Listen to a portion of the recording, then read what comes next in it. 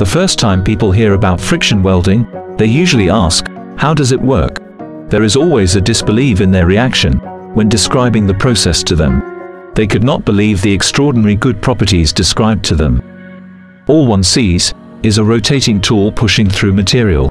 Usually there are no fumes, spattering red glowing material, and the noise is quite low, making it difficult to believe that such a simple process can produce such good joints. This video aimed to give an overview of friction welding, its types, and its great importance in our technology today.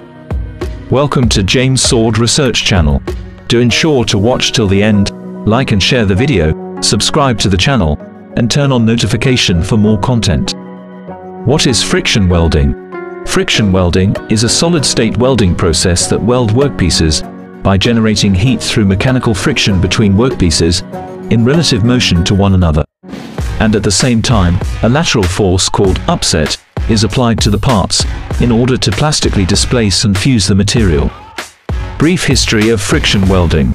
Some application and patents connected with friction welding were dated back to the turn of the century, and rotary friction welding is the oldest of these methods. W. Richter patented the method of linear friction welding process in 1924 in England and 1929 in Germany. However, the description of the process was vague. H. Klostruck patented the same process in the USSR in 1924. First description and experiment related to rotary friction welding took place in the Soviet Union in 1956.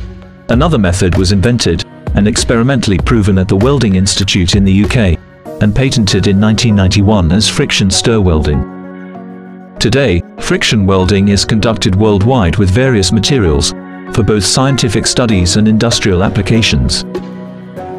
What are the four phases of friction welding? The process has four distinct phases, which are the initial phase, transition phase, equilibrium phase, deceleration phase. Types of friction welding process. 1. Friction stir welding. Friction stir welding uses a special tool with a cylindrical shoulder and a profiled pin to create welds. The pin drives along the seam of the workpieces until the shoulder rests on the seam. The tool then rotates, where the friction between the shoulder and the seam softens the metal.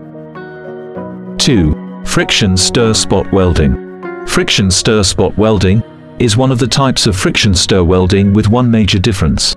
In friction stir welding, the tool is moved along the seam of the workpiece. However, in friction stir spot welding, the tool is rotated at a spot and not moved. It spins and creates a weld, and the tool is lifted up, creating an exit hole where the profile pin was injected. 3. Linear friction welding. This type is similar to spin welding, except that one of the material oscillates laterally in relation with the other at high speed, with high compressive force. 4. Rotary friction welding. One welded element is rotated to the other and pressed down. The process uses compressive axial force and high rotational speed. This combination causes the plasticizing of the two materials, eventually leading to a bond between the two materials. Types of joint in friction welding. A friction welding joint is sometimes referred to as interface, fusion, or bond.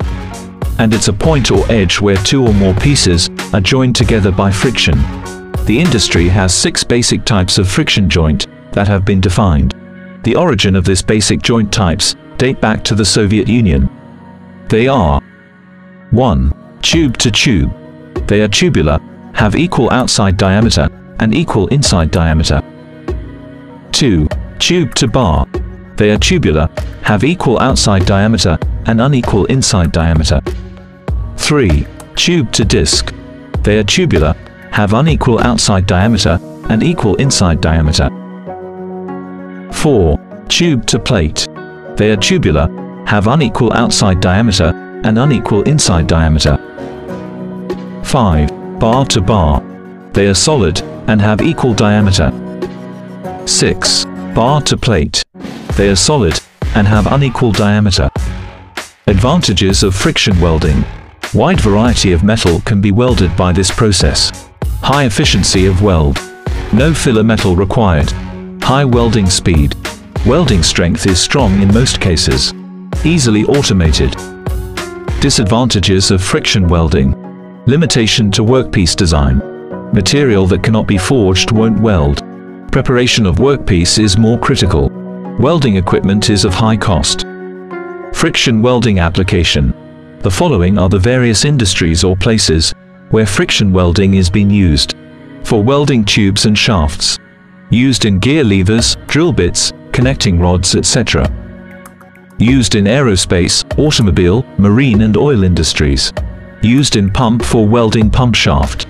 Used in axle, tube and valves.